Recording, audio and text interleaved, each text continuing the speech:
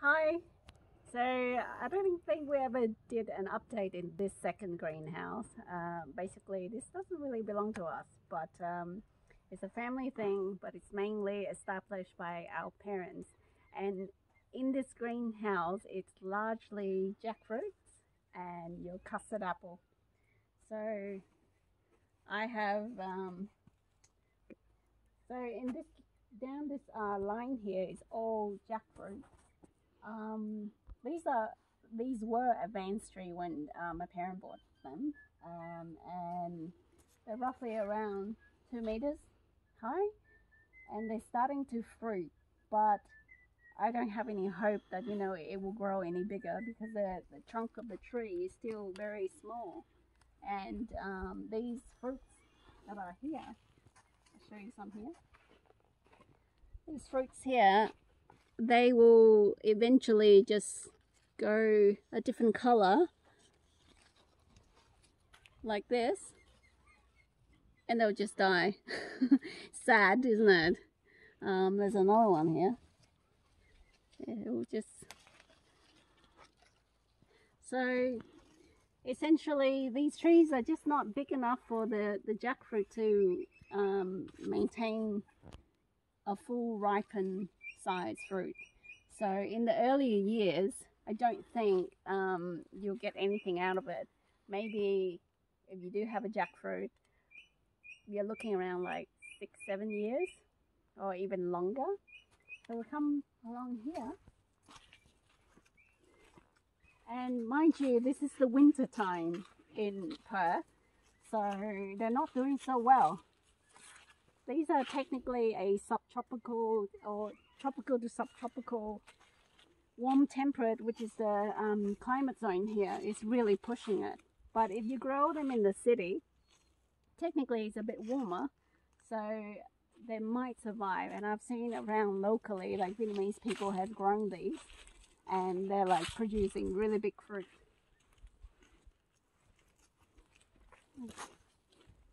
This one is doing really, really well.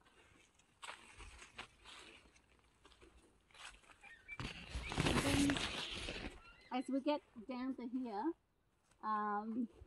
what happened was in the summertime, because we didn't come here often, and because of COVID, we weren't allowed to travel outside of our regional zone in WA. So the water system was turned off, or it wasn't going properly, and we couldn't check tidal. So some of these trees are not doing so well, and there's one down there that actually kind of like didn't really make it. So they're doing poorly, where some did okay. I'll show you on the other side where the custard apple are. Go.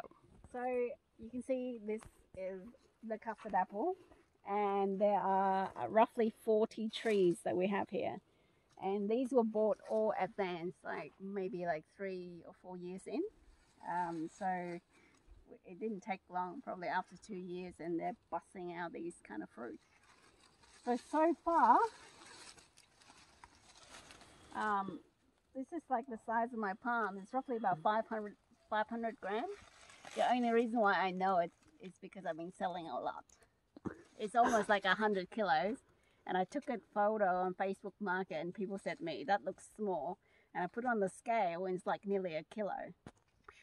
Anyway, besides that, these are doing really well in this climate. Like I said, you can't go wrong with custard apple, or whatever other name you call them. But in WA, Perth, Australia, custard apple is the way to go. So you can get, these are still young. I don't know if people know when custard apple are ready. I'll find a tree with more fruit. Okay. So you get a pretty good example here. You got these little ones. This one looks pretty good, but they're not ready because these little spikes that they have here, it's not fully expanded. Whereas the one down here is the same size, but it's much bigger and more expanded. So if you want to pick and choose between the two, you would go for that one rather than this one.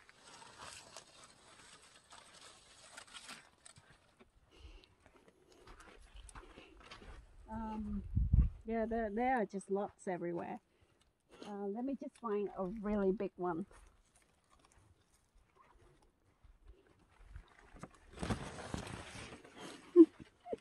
Oh, right over here.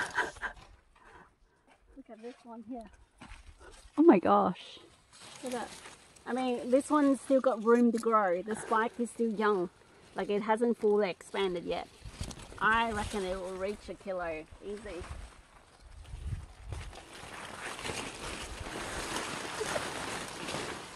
So this one still has a lot of potential under the canopy. You can see there's like a number of younger fruits that's still growing.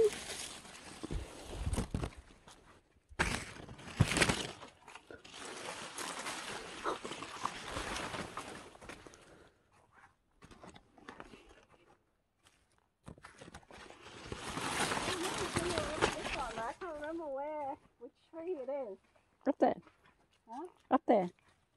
I saw a big one up here. A huge one. Probably a kilo. Here. Ta-da! Oh yeah? Ta-da! Oh, this is still small. And it's still growing. This is probably about 600 grams. Is that? Yeah. Wow. Yeah.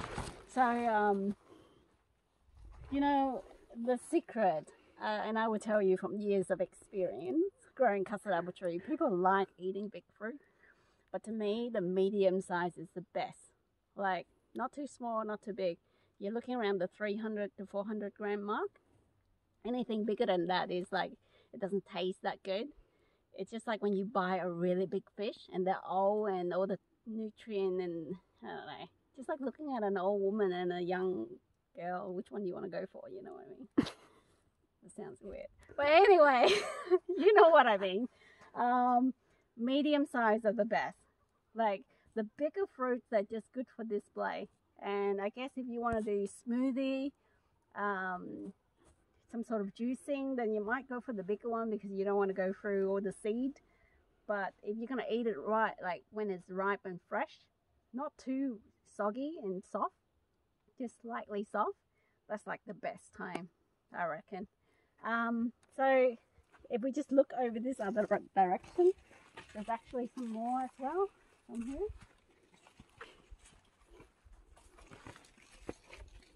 And you can see along here we actually grow some stuff underneath. So these are your eggplants. Personally, you don't need to do a greenhouse. The only reason why we're doing it is because of the wind. We have windbreak in that direction, but anything from this side of the wind coming from this side, it will just eat these trees. Like if you don't protect them, it will die. But if you're growing just one by itself in the city somewhere in the metro area, you won't need it. Only if you're doing massive scale. And like I said, winter time, so they do burnt a little bit. And if you grow them in a shade house, they are prone to disease. Like these little black thing, I can't remember, mites or something like that. That's something to be mindful of. If you grow them outside of the shade house, then it's not too bad.